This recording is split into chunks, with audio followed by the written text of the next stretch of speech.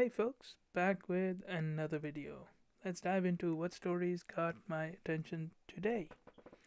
First up, Sky News investigation has turned up evidence of a potential war crime in northern Yemen by the Saudi-led coalition, and this coalition is backed by the US and UK.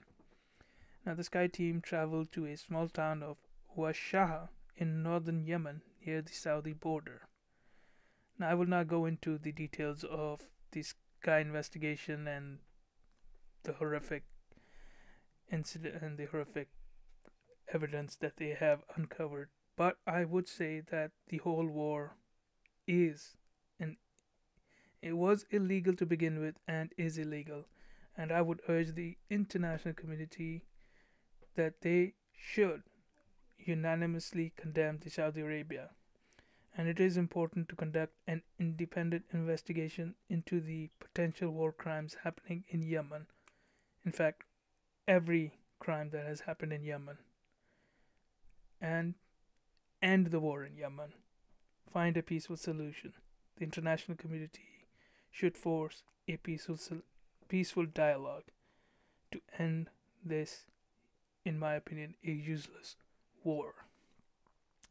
From one war to another war, tensions between Armenia and Azerbaijan have flared up as the two countries are battling onto a second day over the disputed territory of Nagorno Karabakh. Now, both sides have accused the other side of using heavy artillery. As of yet, hundreds are wounded in the conflict, with 16 soldiers dying yesterday and an additional 15 dying today on the Armenian side, as per Interfax. While Russia and China have urged both sides to show restraint, Russia went so far as to call for an immediate ceasefire, while Turkey came out in support of Azerbaijan. Personally, I would urge both countries to sit down and settle the issue diplomatically, but I guess politics will dominate. Moving on, it seems the US may have its hands tied behind its back with respect to Taiwan. Now, US China relation was apparently founded on recognizing Taiwan as China's internal issue and the promise by China that they would strive to resolve the issue peacefully.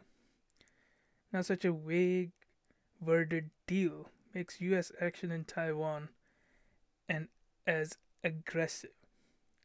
However, I believe that US may have a way out, as I will explain in the next story. Now, in recent times, under Xi Jinping, the Chinese Communist Party has reverted to its roots of repressing the people and their freedom in for in pursuing its policy of Sinization of the region.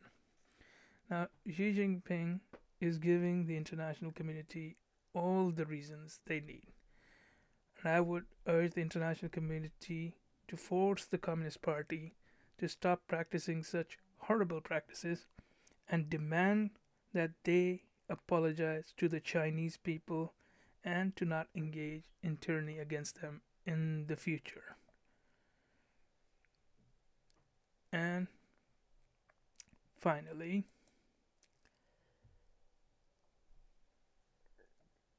Iran's currency has fallen by 49% in value.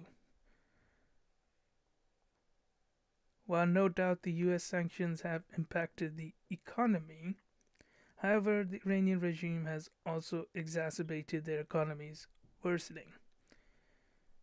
Now, a gold coin weighing 8.13 grams has changed its price from 64 million rials to 133 million rials between May and now.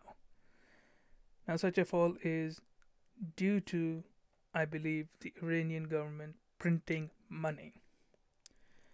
And of course, this is what happens when the government tries to manage the economy. They constantly miscalculate.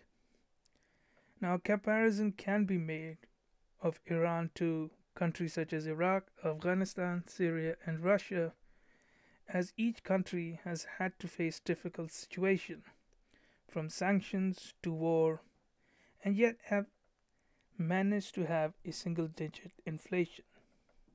It is clear that the Iranian regime is worsening the crisis. That's it for this video. If you like the video, then hit that like button and hit that subscribe button for future updates. Write in the comments your thoughts, criticism, and anything I may have missed. And I will see you in the next video.